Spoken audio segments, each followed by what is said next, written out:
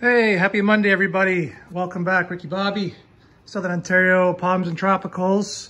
Remember, tropicals can also mean fish. Who knows, right? Anyway, happy Monday. So, frag tank today. This is, hoping I can shed a little something here on some stuff I've learned. And maybe there's people out here that are just learning this kind of stuff and they're clicking through channels and videos and all that stuff. So, so I'm kind of new at a bare bottom tank as opposed to the main display that's full coral reef. So when you're gonna have a tank like this, which is technically, this is actually a quarantine tank for coral. And I've got crabs and stuff in there too. So I don't want substrate. I wanna be able to clean the tank really well. Problem is, when you don't have substrate like this stuff, which is like aragonite, they call it.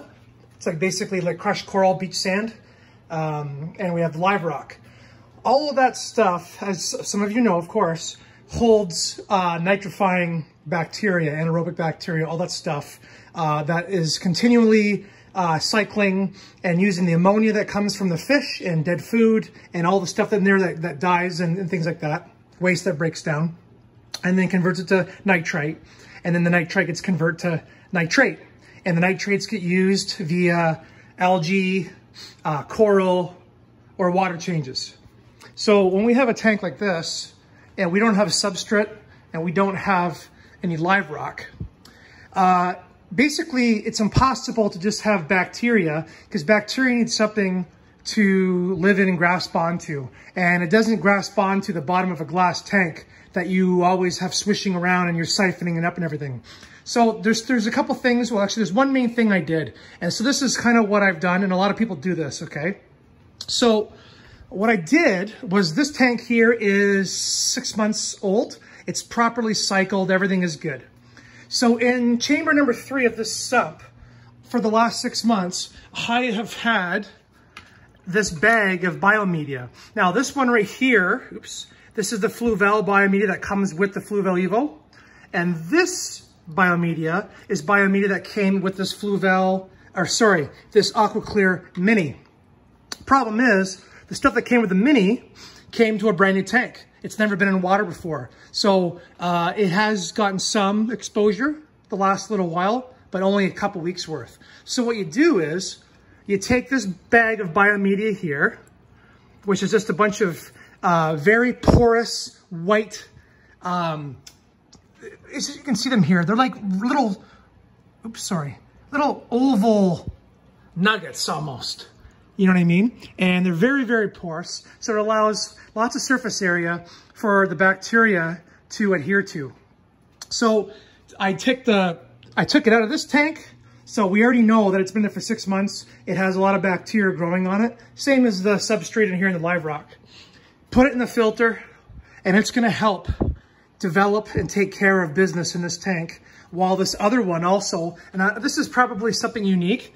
Probably not many people have done this, but maybe they have, I don't know. I was able to shove another bag of biomedia into the intake area of this filter. And as you can see, there is water movement over it. So it is getting a good flush. So that is what you do to help. Some guys put some stuff in the tank. Some guys who are doing quarantine will just put a piece of live rock in there. Which has lots of bacteria as well. It's all very similar.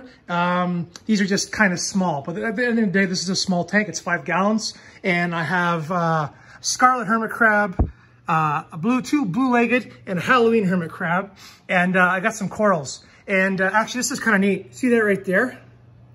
Looks like crap, right? That is my first attempt at fragging a pulsing xenia. I just super glued it down to that frag plug 5 minutes ago. So obviously you look at it right now and it's not happy. If it does do well and this does work, I will do a video on fragging xenia. There's a couple on the internet.